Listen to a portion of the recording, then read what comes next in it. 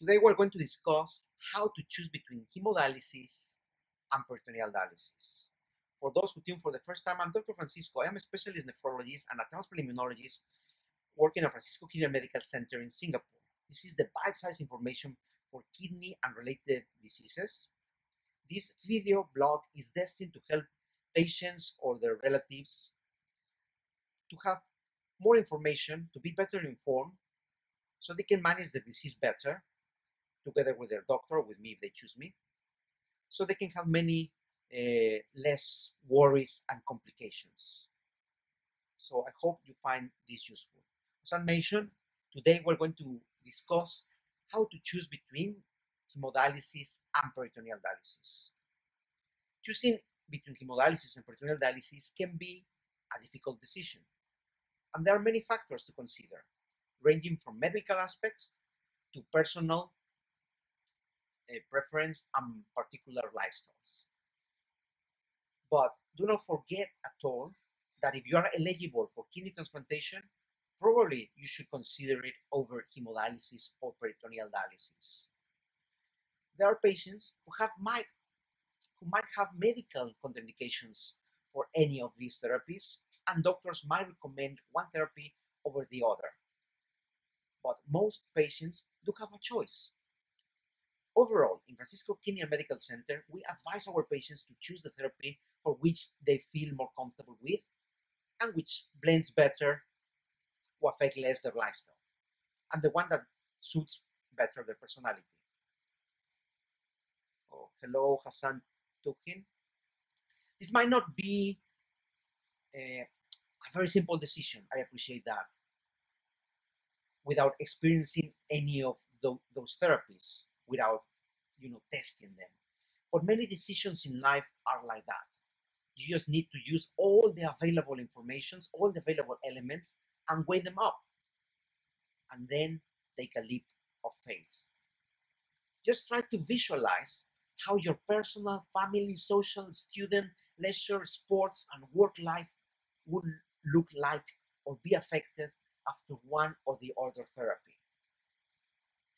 I mean, imagine your life if you were to go for hemodialysis, and then imagine your life if you were to go for peritoneal dialysis, and weigh them up. Then we as doctors can help you, giving you more information and help you with this weighing up of these two options. So you can tune up your decision, reaffirm it, or dismiss it.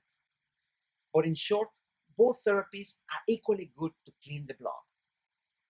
That does not mean that they are as good as kidney transplant or as good as your kidneys when they work, or normal kidneys, but their efficiency in cleaning the blood in the long run is comparable. Some doctors claim that peritoneal dialysis gives you more independence, but that is relative. If independence for you means do it by yourself and at home, the answer is then yes. But for some patients, that is a big chore, doing it every day without rest days, in particular if done manually several times a day. And for these patients, that is not independence. The same for hemodialysis. For some patients, hemodialysis gives them independence, as they do the therapy 3 times a week.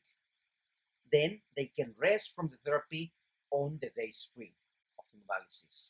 That means 4 times a week. For others, hemodialysis is seen as taking their independence, as they need to go through it 3 days of the week, meaning almost every other day, and need to plan and modify their lives around it. So they feel like hemodialysis is governing their life. So that is not independence for them. As everything in life, this is relative. And as I mentioned, it depends on every individual's particular preferences, priorities in life, and personality.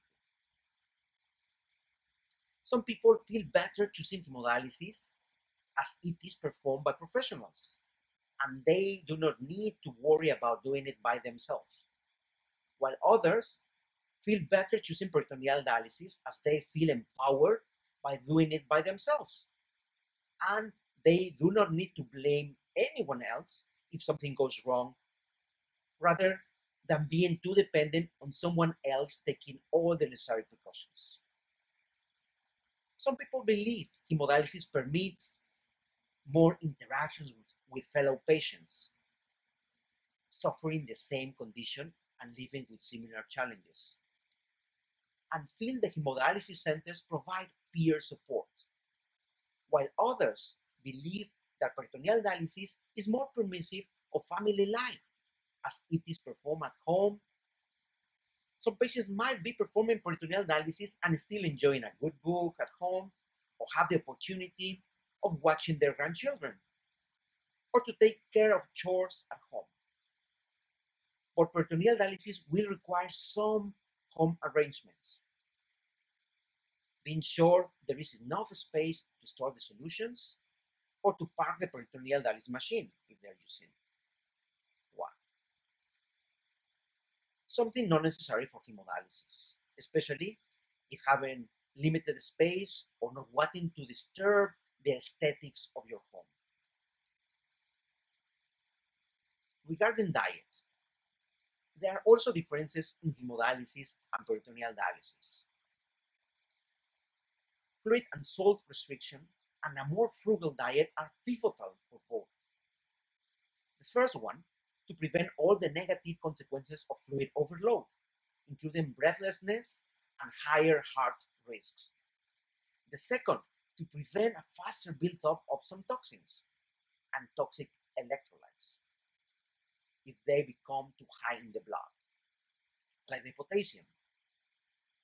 But it is the general belief and consensus that these restrictions are higher in hemodialysis because its intermittent nature. Hemodialysis is performed only 3 times a week over a period of 4 hours per session. We're talking about the average patient. And that is the only time that the blood is cleaned and the excess of fluid is removed. In between dialysis sessions, the toxins and fluid just start building up once the dialysis stops until the next dialysis. To put this into perspective, you can dialyze in a standard conventional prescription 12 hours a week, when the week actually has 168 hours. The rest of the hours, 156, toxins build up continuously and fluid accumulates also continuously because you keep drinking water or any other fluid. Both issues are not ideal.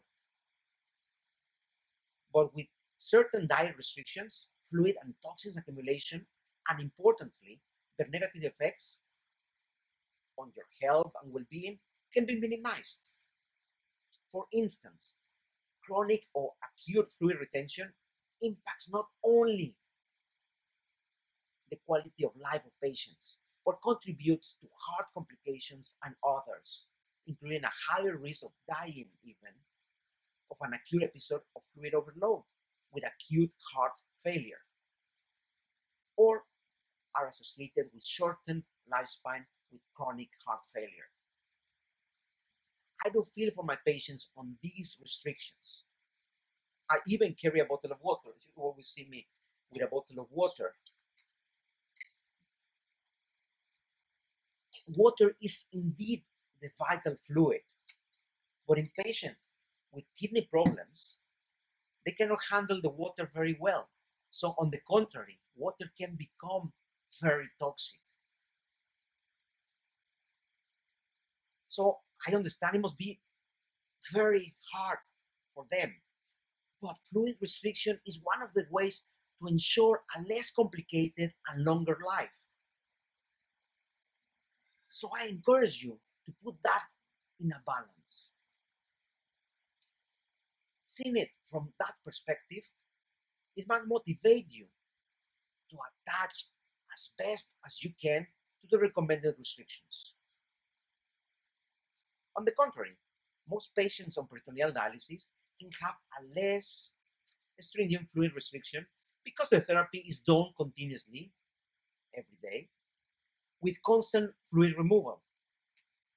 But still, being frugal on water and salt intake is ideal. Some patients take this statement as they can eat and drink anything in whatever way and amount. However, even healthy people need to have a balanced nutrition and modern diet.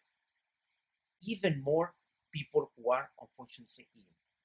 So even you are undergoing peritoneal dialysis, you still need to control your diet and fluid. If any doubt, consult your own doctor or consult me.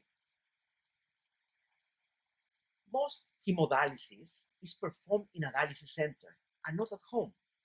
So people need to commute to dialysis centers. Occasionally, dialysis centers might be not very accessible or access friendly, which is important to consider as many patients are elderly or have mobility issues. Also, they might need special transport, and special transport can be very expensive. On the other hand, peritoneal dialysis is performed at home with no need to commute. In addition, for busy patients, commuting becomes a big chore. If choosing peritoneal dialysis, the quality of the vision and the degree of dexterity of the patients needs to be considered, as it involves precise connection of tubes, avoiding the need of accidental contamination by touching with the fingers or other objects the external ends of the tubes. So you need to have certain dexterity to connect the tubes properly. If you do this by accident, you touch other parts that are contaminated, you can have an infection. So you need to have dexterity and you need to have good vision if you consider peritoneal dialysis. But this, indeed, if you don't have that and you still choose peritoneal dialysis, this can be circumvented with the help of a caregiver, which can be a relative or someone paid for that service, like a nurse. But this imposes on the caregiver with such responsibility. But as I mentioned before, some people would prefer to do it themselves. And some people would prefer to do it be the caregivers for their loved ones who are ill. So it is fine, rather than be done by a third party. But still, irrespective of how much love and attention you can have, can be very imposing. Caregiver stress and burnt out is a reality in the care of many patients with kidney failure, especially if undergoing dialysis, and especially if they are not that healthy and have many complications, visit the hospital frequently, etc. I will not discuss in this session that in detail, but you need to consider that too. Again, everything in life is relative. Hemodialysis, on the contrary, it is typically performed by a nurse on behalf of the patient. Hemodialysis overall, it is more expensive than peritoneal dialysis as well, for both the patient and the healthcare system. But this greatly depends on insurance policies, benefits, etc. I can discuss that later in another session. Regarding work life, hemodialysis seems to be more disturbing for working schedules, as a break of half a day, at least sometimes even more, needs to be taken to perform the therapy. Imagine commuting to the center, preparation, so maybe waiting in the the waiting area in the dialysis center before you are start being prepared, then connected to the machine. The therapy lasts 4 hours, then unwind, rest, then go back home, and then 3 times a week. Some people find this very challenging, especially having a full-time job and one that requires strength or concentration, as many people feel drained after dialysis. Besides, this brings important worries to patients that are working, that are employed, fearing they cannot perform the job at their best or fear to be sacked. This is a reality. Many employers are not that flexible or that kind to facilitate the patient still work for the company with modified duties or schedules. But many are, and hopefully the ones dragged behind can catch up and support more, people who have these other diseases that want to live a productive life despite their disease, a life as close as normal. Self-employed patients might not have this problem. Patients with peritoneal dialysis might have not these issues, especially if they choose automated therapy, which is performed at night, but also depends on what are the work duties. But again, some patients said they cannot get a good sleep while connected to the machine overnight, especially if the machine requires attention.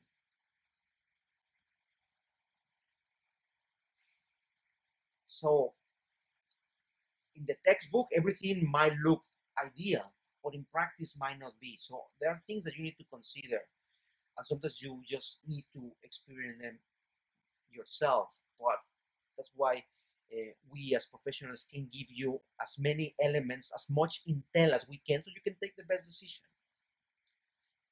Patients performing manual peritoneal dialysis during daytime might have some challenges as well.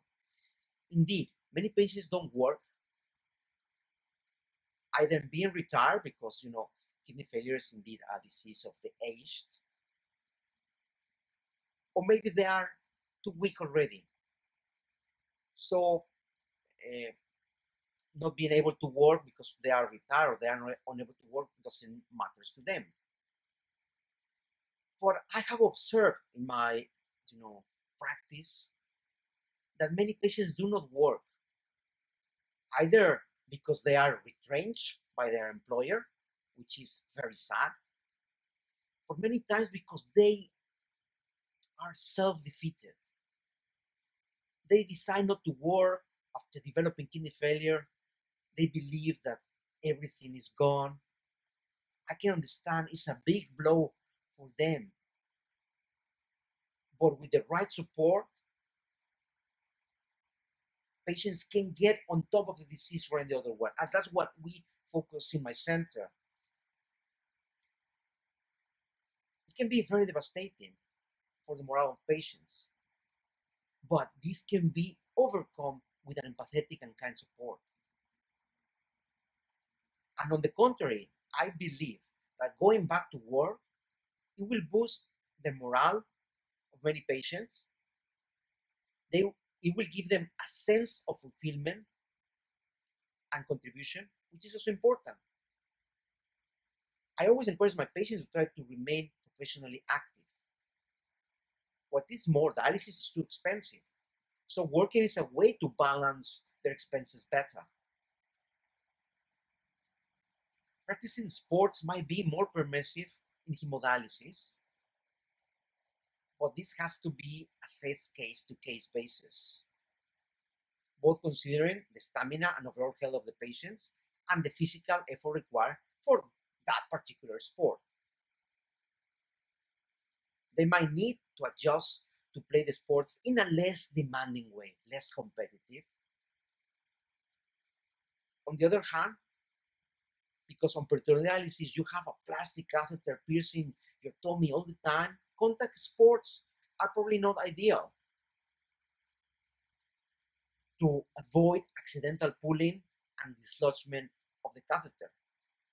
Similarly, swimming is not recommended to prevent water entering the exit side of the catheter, causing an infection. Travel might be more cumbersome for some people undergoing hemodialysis. Not so much because they cannot find a hemodialysis center overseas to dialyze, but they will be worried if they will be a higher risk of catching hepatitis or HIV overseas. The quality of dialysis centers is increasing around the world. You just need to do your search for a trustable one. One significant problem when traveling is that sometimes patients miss some dialysis sessions when on holiday to prevent that infection risk. So they prefer to miss the dialysis rather than go to a dialysis center over there. And sometimes to save money, as dialysis is more expensive overseas. But I actually advise my patients against this. It is risky missing dialysis sessions. And certainly, if you will become ill for doing that, you won't like to become ill in an unfamiliar environment. On the contrary, it's better to have optimal dialysis when you are overseas so you can enjoy better, your holiday or your business trip, especially that you might be eating different food. And if you're in a holiday mood, you might be eating more. So on the contrary, you need to have your dialysis, not to miss it. I have, some patients have had problems overseas, some have not made it, some have to be transported in an air ambulance. So just for not arranging that, we help you, we don't help you with any center over there, but I will help you, advising you to consider all those factors when you travel. So on the other hand, in respect to peritoneal dialysis, vendors of peritoneal dialysis solutions can deliver their solutions to the foreign address, so they can perform the dialysis while on holiday. This indeed permits you to continue your dialysis, but still you will need to take some breaks every day to perform the therapy many times a day. Some patients might find that cumbersome, especially if you have busy business schedules or want to enjoy the entire day out. Aesthetics, physical aesthetics, are important for many patients. A fistula created for hemodialysis as a vascular access in the arm, can become lumpy occasionally. But patients can cover it with long sleeves. The tube on the tummy of patients with peritoneal dialysis will prevent some people from wearing bikinis, while some fading. If that troubles you, just buy a swimming suit, a full swimming suit, and enjoy the sun that way. This is not a trivial consideration that must be discussed actually with your patients. If you're a patient, I discuss with my patient as well. And it's not only important for female patients, males also want to look good as well, Neither hemodialysis nor peritoneal dialysis are devoid of complications. At least in this session, I will not be exhaustive nor detailed, but overall, both therapies, hemodialysis and peritoneal dialysis, are associated with bacterial infections. Hemodialysis more with viral infections because of the nature of the therapy, manipulating patients' blood outside of the body in the dialysis machine to clean it out and put it back to the body. In both types of dialysis, the access for the dialysis can be blocked as well. It could be the fistula or the graft for hemodialysis, or a catheter, or the peritoneal dialysis catheter or tube for peritoneal dialysis, requiring an intervention or even a surgery. Hemodialysis is also more bound to hypotensive episodes, and a messier blood pressure can result in this intermittent therapy than in peritoneal dialysis patients. In addition, there can be more weight gain and worse diabetic control in patients with peritoneal dialysis because of the amount of sugar instilled into the body during the peritoneal dialysis process. and there can be some risk of abdominal hernias because you are increasing the abdominal pressure by putting more fluid inside the tummy, which normally we don't have that amount of fluid, and it's a big amount of fluid. About many other complications, hemodialysis tends to be a more long-lasting therapy than peritoneal dialysis, as progressive thickening of the peritoneal membrane, the one that works as a filter of the blood, can occur through time. It does not happen to all patients, but the length of use means how many years you are on this therapy, on peritoneal dialysis, and the number of complications like infections are highly associated with this thickening of the membrane. So it becomes kind of scarred, and when it's thick, it cannot clean the blood properly. If that happens, they need to be switched to hemodialysis. In most cases, there is no strong medical contraindication for any of these therapies. So in most cases, the patient can choose one or the other. As a professional, I cannot decide on behalf of my patients, but I can explain the rationale, the pros and the cons of all therapies, so they can have more elements for their decision.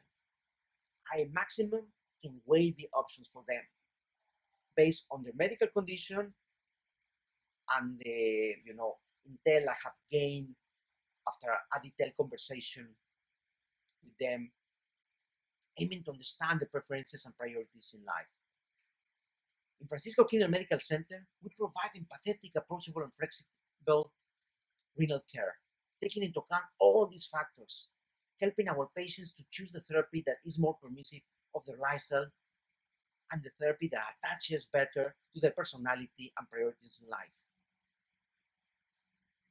If you need my help, you know how to contact me. So I wonder if there is any question. Let me just reply to the comment.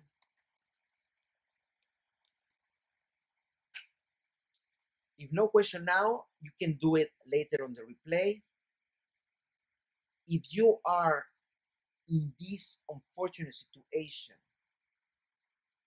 of needing to decide between peritoneal dialysis or hemodialysis, my suggestion is first, think if kidney transplantation could be an option for you. If you're healthy enough and you have someone in your family healthy and willing to give you a kidney transplant, that's the first option you should choose, because kidney transplantation is way above these two therapies. If that's not your option and you need to choose between peritoneal dialysis and hemodialysis, ask your doctor if there is any contraindication for any of them. If there is no contraindication, meaning that you can choose either, do that exercise that I told you. Try to visualize your life if you were to go 3 times a week to dialyze in a center, commute, etc., how it affect your work, social life, etc. Or if you stay at home, doing it through a machine, doing it every day, with no free days. There is no right therapy. Some patients choose this one and they're content with it. I cannot say happy because indeed, going through dialysis is not an easy thing, but at least they are content with that decision, that they believe that they took the best possible decision.